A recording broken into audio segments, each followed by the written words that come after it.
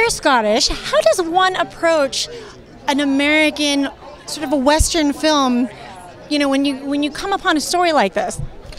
Well, I mean, it's a great story. So what I did as an outsider was the first thing I did was try to learn as much as I could about the world. Try to spend a lot of time there.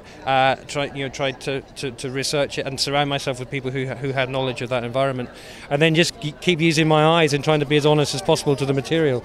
And that's kind of what we did. And one of the things I'm very proud of in the film is that people from Texas say it feels very Texan, and that vibe is it feels authentic, and that feels like an achievement for me to have got there on that one. Did you watch any like classic American Western films to like kind of get a vibe, or was this all just your vision?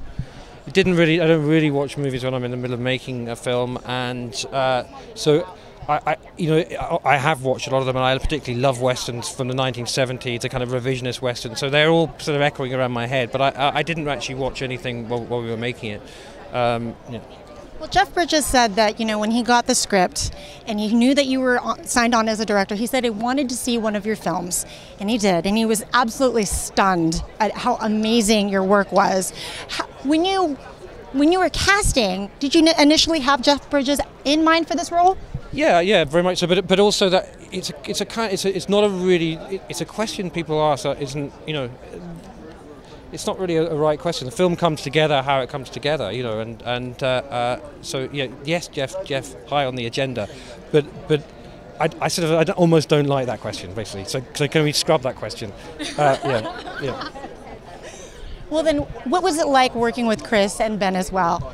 Well, Chris and Ben were fantastic to work with. We had to shoot them very, very quickly because Chris had to go on to do Star Trek. So there was a real energy to them together, and we sort of bonded as a real sort of tight family. And I could shoot them all at once, and with pretty much sequentially in order of the story. And so we really got under the skin of the characters, and it was we had a great time. And siding with the Outlaws for 2.5 weeks was a real experience. And then Chris left, and we had to side with the lawmen for the rest of the shoot, and it was almost like two different shoots. It was great. Well, this isn't necessarily just a good guy bad guy movie. It's a movie about it's a movie essentially about family and making the correct choices. What was it like for you when you were first reading the script?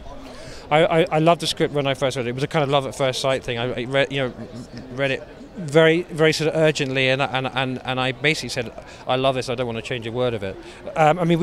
We did. That's not how it eventually happened, but the principle of that was feeling this is a script that doesn't need any further development. It's beautifully done, and it's got a really, really strong heart to it. It's got great characters. It's got a great narrative arc. It's got a real heart and soul. It's about real things underneath it. All the things I was looking for in a script was here. So it was a real gift.